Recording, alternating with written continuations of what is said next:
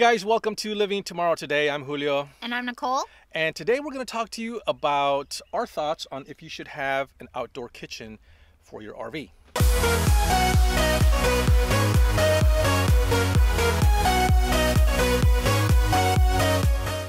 Okay, so our opinion on whether you should have an outdoor kitchen for your RV is... You should have one. Yeah, absolutely.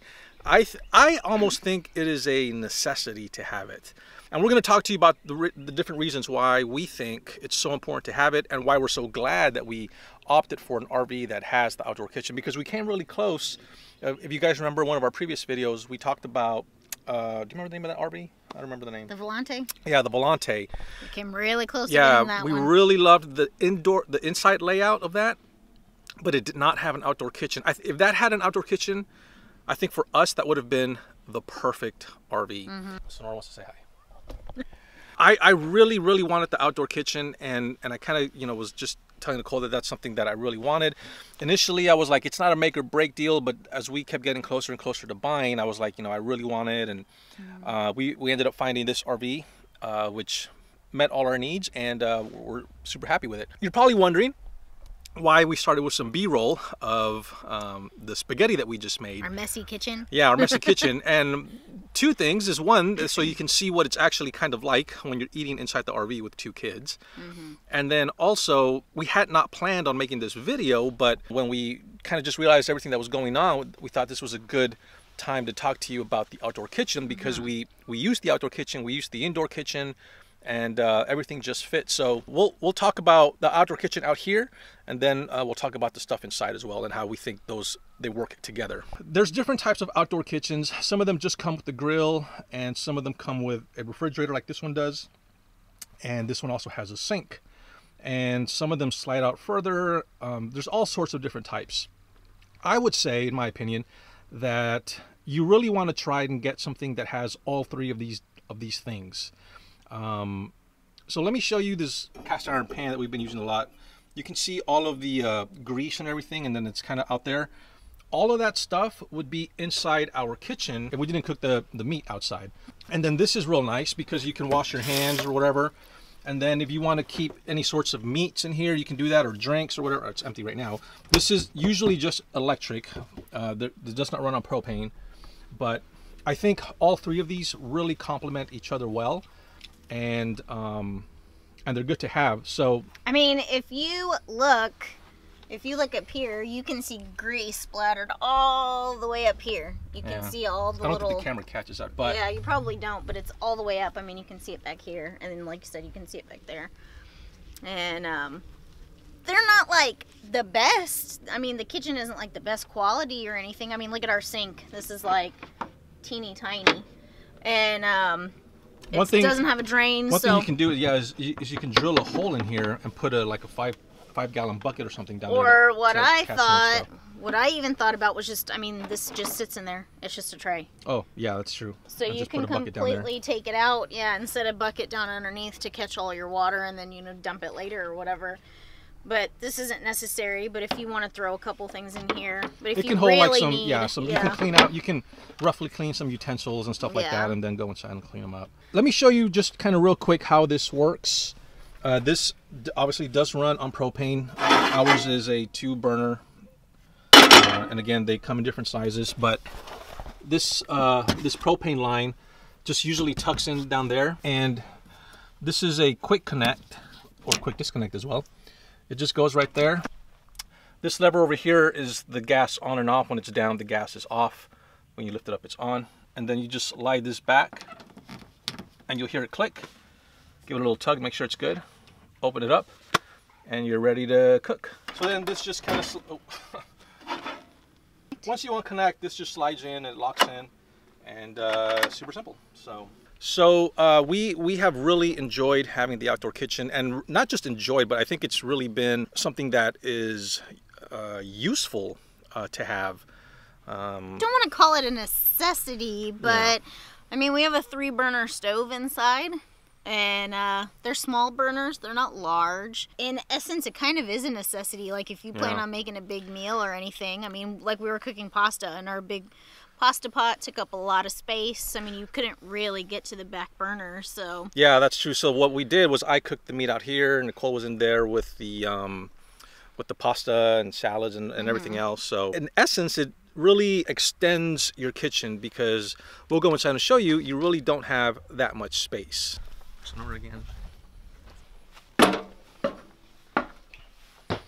So we cooked on the front burner. I mean, we could probably have put it back here, and you do, but if you're using your bigger burner, because we needed it to boil and everything, it's kind of hard to maneuver back around here.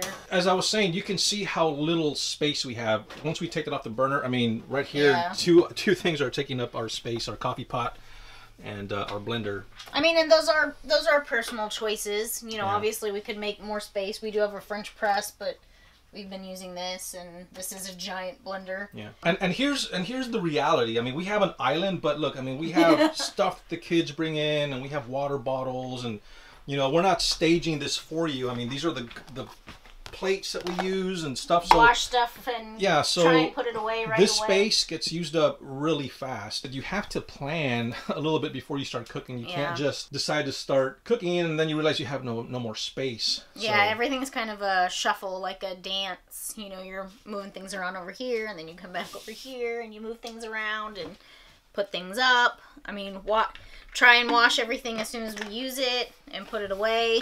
So when you're looking for an RV, something that you probably want to keep in mind is the space that you have to cook. One of the RVs that we looked at had a huge like countertop space.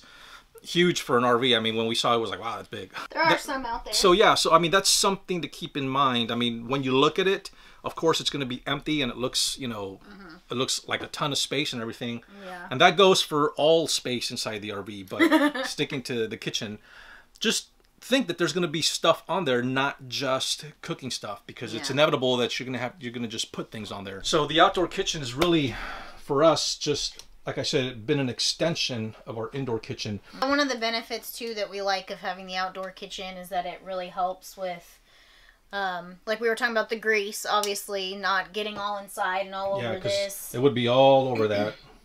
Not getting here, and then soaking up the odors as well. That's true. It's good to be able to let that be outside versus having it just stay in here in the RV, because we use our vent, but that's one thing too. You have to go outside, at least for our rig.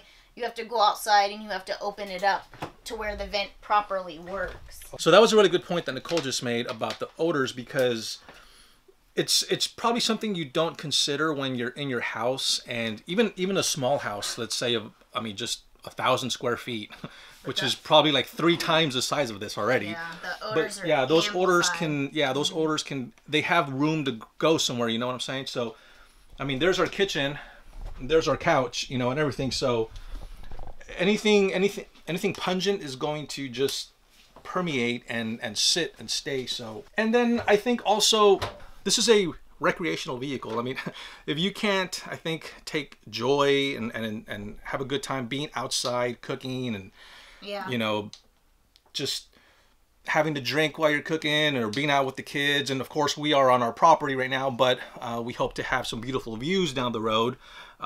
Being outside, I think, is just part of this, you know. For us, the rig, was a big part, for us, the rig was always just a means. Yeah, a means to get to where we're going, kind of a hotel on wheels. We wanted to make sure that our main focus was to be outside as a family and enjoying what we're doing together, even if it's just cooking a meal. So, and I mean, if you look outside, it's like amazing outside right now. How could you not? Even we have amazing sunsets. Even our view of our own property looks pretty good today. So I know that for us, the outdoor kitchen was a big question on whether we should or should not get it. And if you are still trying to decide on which RV to get, and you don't know if you should or should not get an outdoor kitchen, our opinion is absolutely yes, get an outdoor kitchen. I almost wish they would stop making RVs without an outdoor kitchen, because they make you be outside. You're going to really enjoy the extension of your kitchen. Extra burners, less mess inside. So yeah, I so far see no downside to having the outdoor kitchen. However, if you do have an outdoor kitchen and you don't like it, if you hate it, let us know. We want to know about it and what happened. Why do you not like it? Make a comment. Yeah. And let us know, so maybe if we need to keep an eye on something or think about something. I don't know. Something that might go wrong down the road that we haven't even thought about. Yeah. I mean, if that line is damaged, I mean, that line... It's not that great. Walk outside. The propane line runs all the way from the front, from these 2 propane tanks. So we have 2 tanks down here, and that feeds all the propane to the RV. So that's for our furnace, that's for our indoor kitchen, that's for our outdoor kitchen. So we try, or at least I try to be like, right now as I'm still kind of learning, really conservative with how much propane. So I don't like have it on really high heat. I let things kind of take their time to boil or whatever, so I don't, you know, burn through the propane. That's kind of, maybe we're doing that wrong too. Maybe we should jack it up. Yeah. And just turn it off really fast. We definitely are going to upgrade the size of our propane tanks down the road. Right now, it's not a priority. Yeah. They do seem to last a long time, especially if we're not using the furnace inside the RV. Down the road, as we prepare to go to colder climates, that'll be something that we do. So probably once we're like really living in it too. Yeah. I mean, we're quasi. Yeah, we're pretty close to it. I mean, like 90%. Yeah, 90%. We know we have that security blanket of knowing that our house is, you know, 15 feet right there. But we have some news about our house, and we'll be sure to talk to you about that in the next video. So if you guys are new, we would really appreciate if you would subscribe, leave us any questions in the comments, give us a thumbs up. Yeah, give us a thumbs up. Oh yeah, subscribe, all that stuff. And if you are watching this video and we have not hit 100 subscribers, we're really close. I think we're at 98. Close. If you would please subscribe, and you know, if you like what we're talking about, hit that subscription button so we can finally hit 100 subscribers. I don't. Woo -woo. It might be a little too late now, but we should have probably done something fun to celebrate hitting 100 subscribers. Maybe we could buy somebody an RV or something. I don't know, maybe. Yeah. That sounds fair, right? 100 subscribers, buy you an RV? Yeah, that sounds good. We'll see you at the next one. Bye. Bye.